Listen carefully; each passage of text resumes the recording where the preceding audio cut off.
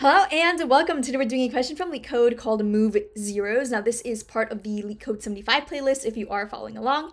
This is a really good problem if you want to work on simplifying logic and building up from there, because oftentimes we overthink and overcomplicate, and that's when things get really confusing. So what is this problem? Well, we're given an integer array nums and we want to move all zeros to the end of it while maintaining the relative order of the non-zero elements. Note that you must do this in place without making a copy of the array. So example 1, we have 0, 1, 0, 3, 12. Moving all the non-zero elements to the front while maintaining order, we get 1, 3, 12, and moving zeros to the back, we end with 0, 0. Example 2, we have just the input with nums of 0. So that's already in the back, it's already in the end, so our output is just going to stay as is. And we have a follow-up. Could you minimize the total number of operations done? If I just gave you this problem and a paper and pen and asked you to solve it, how would you do it? We're not thinking in terms of code yet. So if we have example 1, 0, 1, 0, 3, 12. So we know we want to move all the non-zero elements to the front in the same relative order and all the zeros in the back in the minimum number of operations possible.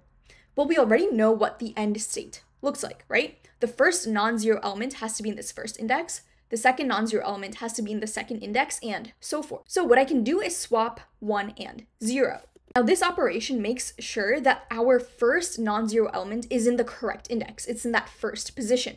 Now I just need to find my next non-zero element and put it in this second position over here. So I loop through every index until I come across it, and I just swap it out for that second position.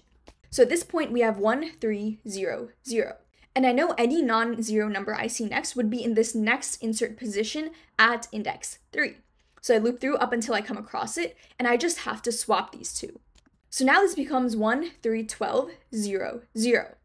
We just modified our array in place, keeping the same relative order in our non-zero elements. So what we want to do is just iterate over every single number in our input nums and keep track of the insert position. So in the beginning, my insert position is going to be 0. So insert is 0. My first non-zero element would be inserted here. Now, as I loop through my nums, so for I in range length of nums, if the number at index I, so if nums of I is non-zero, so if this is not equal to 0, I just want to swap between that insert position. I want to correctly place my non-zero number. So nums of insert and nums of I are just going to switch values. So nums of insert is going to get nums of I, and nums of I is going to get nums of insert. Once that is done, I want to move my insert up. The next non-zero element will be in this next position forward. So insert plus equals 1. And we don't really need to modify everything, so this is actually it. Now let's go ahead and submit this.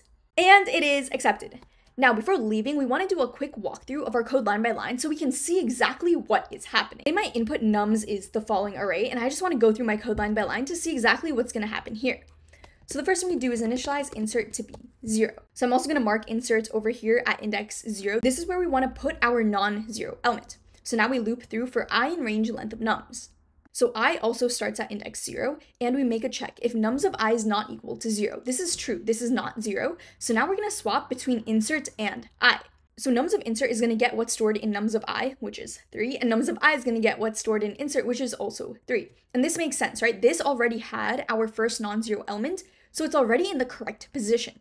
Now what we want to do is move insert up by 1. This is going to mark that next position where we want to insert our next non-zero element. So we go back in our loop and move I down. I is now at index 1. Nums of I is 0. So we don't go in this if condition because we only go in here if it's non-zero.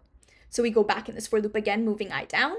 We're at 0 again. Don't go in this if, go back in the loop. I is now at index 3 and nums of I is 5. It's not equal to 0, so we want to swap it into its correct position. So nums of insert is going to have what's at nums of I, which is 5, and nums of I is going to get what was in insert, which was 0.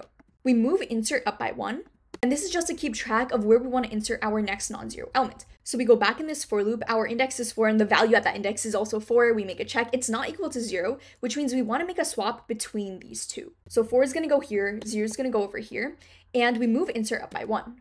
So insert is now index 3, we go back in our loop, then there are no more indices for us to iterate over. We just went through everything in nums. Now we don't need to return, we are modifying this in place, and as you can see, we correctly modified this in place. 3, 5, 4 are the numbers that were non-zero in relative order in the beginning of our nums, and all the zeros moved to the end. Now, talking about space and time complexity for this problem, since we are going through every single element in our input nums, it's going to be O of n, because if there are n elements, we're going in this loop n times. And for space, we're modifying everything in place, so this is going to be constant O of 1. So we just went ahead and solved move zeros. If you want to try out a similar, slightly harder problem, I recommend doing sort colors. That's also a fun little brain teaser. And if you like this video, give it a like, comment, and subscribe. And if you have any questions, of course, let me know down below. I will answer all of them. And like always, I will see you in the next video.